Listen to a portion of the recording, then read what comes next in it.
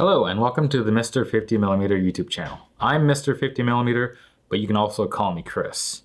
This is the first video of this channel. Hooray! A bit of background. Now, I'm not a photographer by trade. I'm more of an enthusiast, or maybe an insane person. You can decide that one. Now, where am I going with this? Right. So recently I came back into the hobby of photography. I came back hard. I bought new camera gear, started taking my camera everywhere, snapping photos where I could, and started finding places to explore again to take more photos. However, more importantly, my other hobbies collided with photography. And on a related side note, I definitely suffer from gas. I also suffer from gear acquisition syndrome. On top of that, I've also been really fascinated recently by the concept of a view camera. These are the big things on rails with a high degree of movement, such as this one here at B&H. However, I'm also afflicted by another problem, being a cheap bastardo.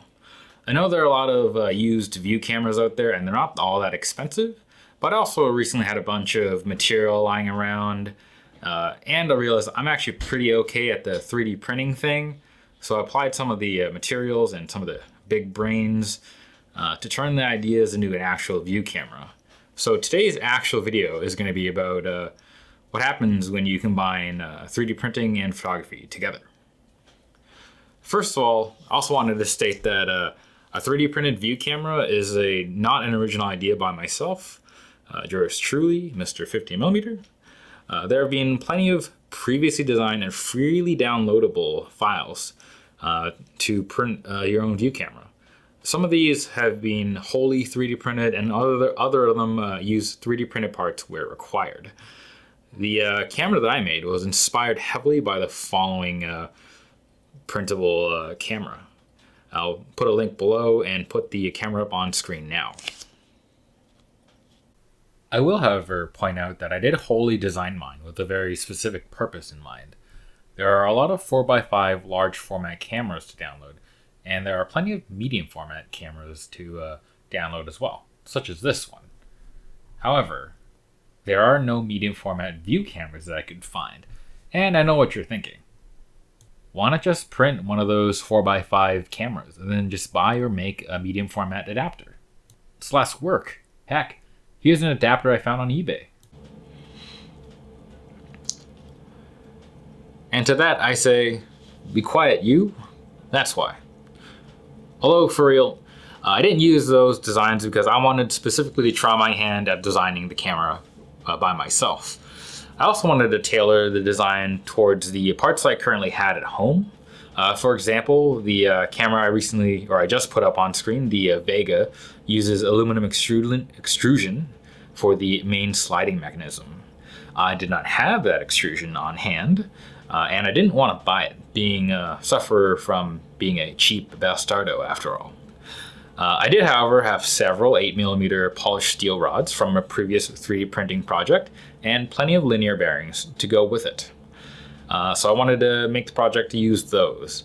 I also wanted a more fine focusing method than what the Vega offered, and I did that by using 8mm threaded rod and a nut as a focusing rail, kind of like the other view camera that I had. So I'd been inspired by, a couple cameras along this route.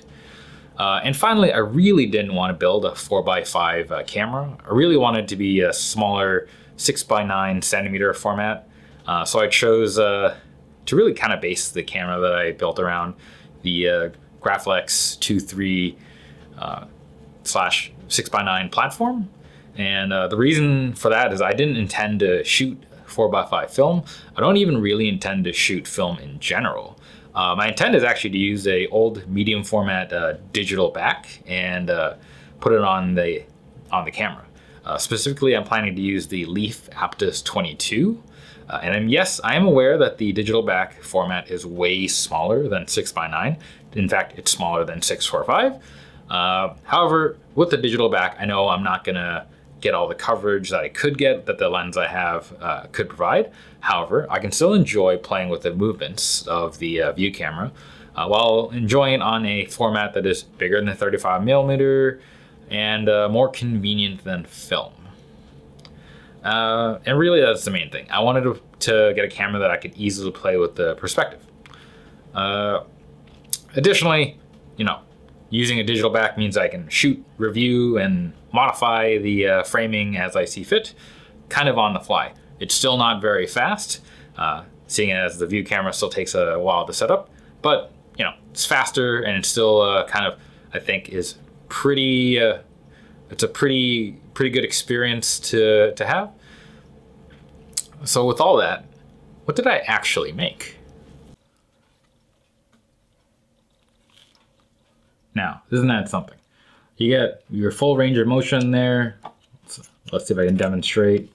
There's your tilts in one axis, tilt and shift in another, and again the other axis also does the shifting, and in the back can also tilt and shift the film plane, or sensor plane in this case.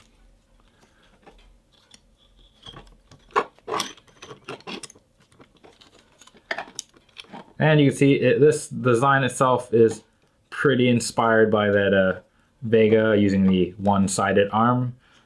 That for me was personally due to just saving plastic and being a bit cheap. Again, cheap bastardo syndrome. But there it is, a view camera of the medium format variety with all the tilts and movements and focusing adjustments that you could hope to have. Okay, so when I was designing this thing, I noticed that that camera bellows are not cheap. These things. So, in order to find one, I looked within my own collection for a sacrifice.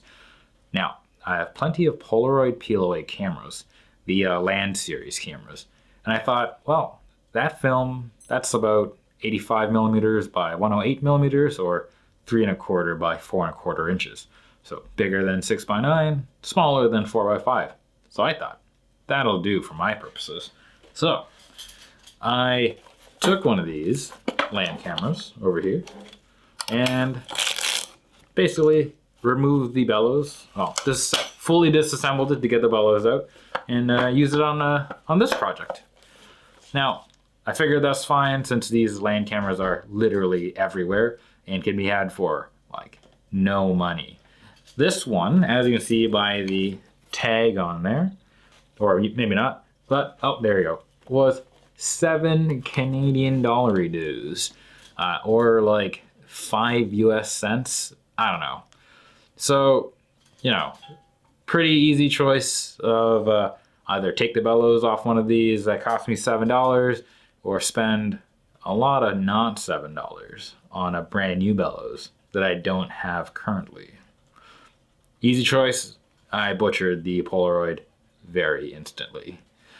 Now, I also forgot to mention that the lens mounting system is also based off the Graflex 2.3 lens mount. So I just basically copied the lens plate there onto the front end of my actual camera and used the same style to mount the Graflex lenses on. So if you have a, if I have additional Graflex lenses, I can just pop them off those and then put them directly onto the camera without any modifications. The lens I selected to put on here, though, was a Yashica 127mm f4.5. Now, the version that I have is very janky. The low speeds, they fire sometimes and are intermittent at best. I also had to take apart the lens and remove a bunch of the coatings that were already on there due to a lot of fungus having decided that that was a great snack. So the contrast is lacking on the lens, but it works. I should also mention that this camera, it's very big. It measures in at about 18 centimeters across this way, about 25 centimeters from top to bottom, which is the Arca Swiss mounting standard there. And its length is a fairly girthy 40 centimeters. The weight is also not super light. With the ground glass, it weighs in at around 1.95 kilograms or roughly 4.3 pounds.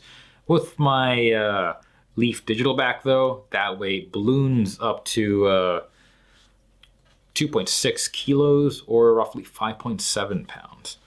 So that is very kind of unwieldy. But that's alright, since these are mainly going to be on tripods anyways, so, you know, not normal steel, when you're using these, you expect to be carrying around a lot of stuff. So, it's alright. Now with that in mind, let's get to actually taking some photos.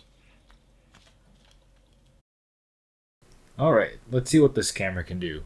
First off, I do want to apologize. The day that it went out, it was really windy, so there's a lot of wind noise. I tried to use some noise reduction and reduce the levels, but we're going to get quite a bit of that on top of the audio.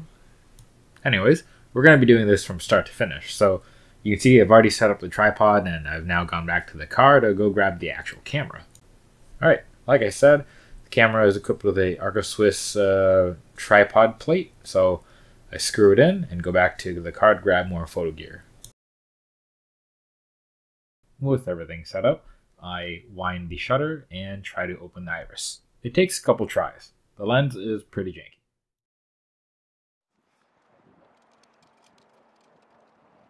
Now it's actually time to frame up the shot and focus it. I apologize that the image isn't very clear on the video, but rest assured, I can see it just fine, so we'll proceed.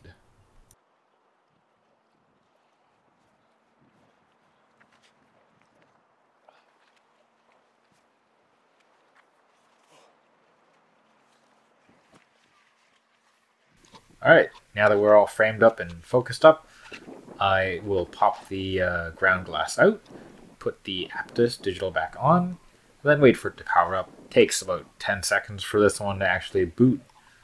Then the next step is to connect the sync cable from the Aptus to the actual lens, and we are ready to shoot.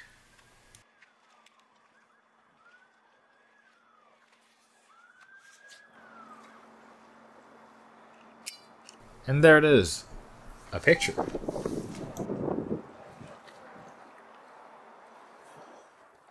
So let's try that again, this time with some tilty action. First I'll pop the digital back out, put the ground glass back on, and again, try to fiddle with the lens to get the iris to open up, and play with the tilting functions. There we go, second time good. And here's the photo. Not too bad, aside from the lack of contrast. And for the last photo, I figure, let's do a selfie. I'm using a weird mechanical self-timer here, so it's going to make a bit of noise. You know what? When the lens is actually stopped down though, it surprises me. It still delivers pretty good detail, and even without the contrast, I think that's a pretty solid photo. All in all, this was a pretty fun project. And hopefully it was a fun video for you guys to watch. Now, if you're interested in 3D printing or making your own view camera, I would actually recommend the Vega that I mentioned earlier, especially if you're going to do it from scratch and buy the parts that are required to build one of these things. It has a really complete set of instructions, and it seems overall like a pretty good build. And if you have a medium format back, you can actually print a 4x5 adapter for it. I may actually cover how I built mine in another video. I know it's not a 4x5 one, but conceptually, same idea. It's not as easy as I thought, but it wasn't a super difficult project. On top of that, if there's actually any demand for the camera that I designed, at some point maybe I'll release the files and draft up an explainer of how to build it, as well as how to tear down the Polaroid that you need to do it. That being said, I did, however, build mine with the specific goal in mind of using parts that I already had. So it's not really a great option if you don't have the parts that I do. But, you know, if you want to go and buy them and you don't mind breaking a Polaroid, let me know. Leave a comment below. Thanks for listening to my ramblings. Don't forget, until next time, happy shooting, and like, comment, and subscribe. Bye.